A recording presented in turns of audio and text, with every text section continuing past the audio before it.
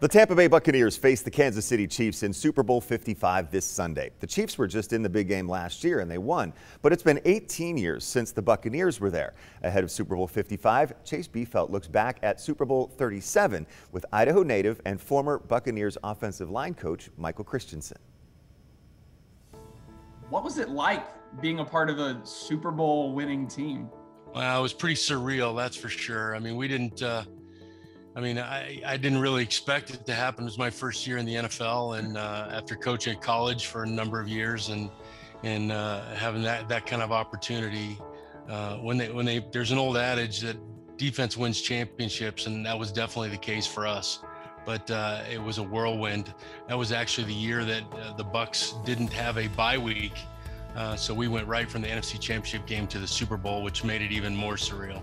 What's your fondest memory of being a part of that franchise? The win at the end of the game. There's a picture of all the Bucs standing at the podium, and they're shooting it from the podium, and it's kind of like playing Where's Waldo. You can just find everybody that's in there. But that was pretty amazing. Giving my family a big hug after the game and realizing that as a coach, that's the pinnacle of what you're trying to get to, and we just succeeded and we just did it. You know, holding the Vince Lombardi trophy, you just don't realize.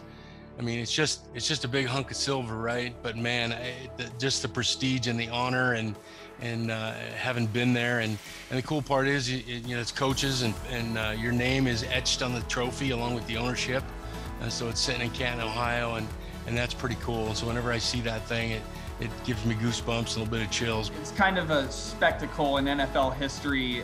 Head coach John Gruden just coming in like that, and at that age, and winning a Super Bowl. What was it like working with him?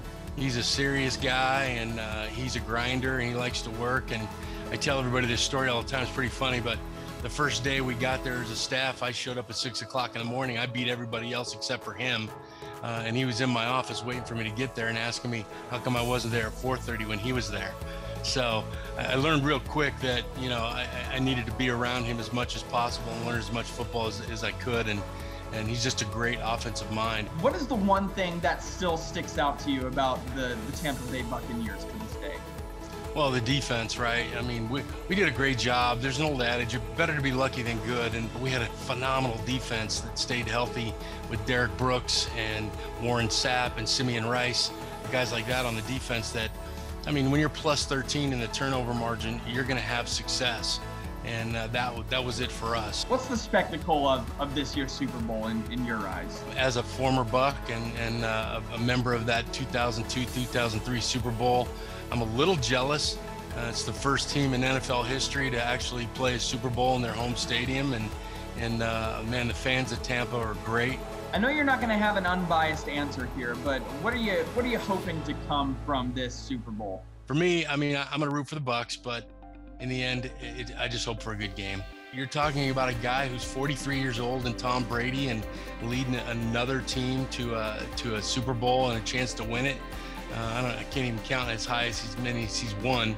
And then you got the young upstart. And so for me, the big storyline in this game is going to be these two quarterbacks, how they play against each other and compete against each other, and who rises to the top. Well, thanks for talking to me, Mike. I really appreciate it. You bet, Chase. Thanks for your time. Go Bucs! Well, Mike also helped coach the San Francisco 49ers to Super Bowl 47 as a running backs coach in 2013.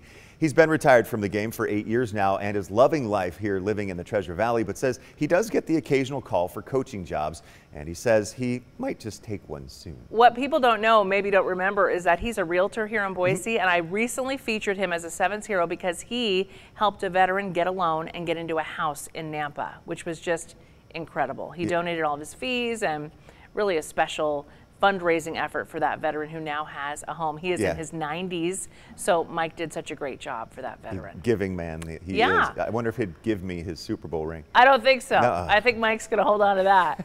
Well.